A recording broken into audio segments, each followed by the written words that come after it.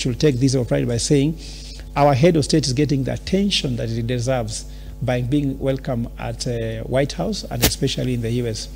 And also, if you look at the program talking about the issue of the U.S. trade, there's the trade agreement between the U.S. and Kenya being discussed.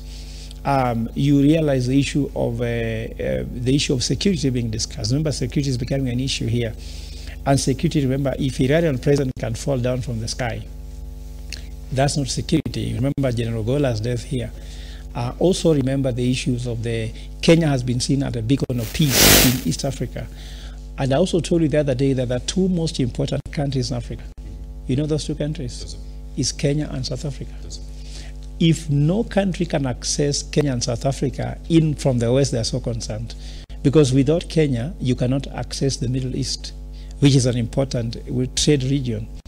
And because if you cannot access South Africa, also you cannot be able to access the Southern Cape is very important in accessing so many parts of Africa. Yes. So these two countries remain very important. That's why the British had interest in two of them. Until now, British has never left their interest. In fact, Americans have aligned with the British.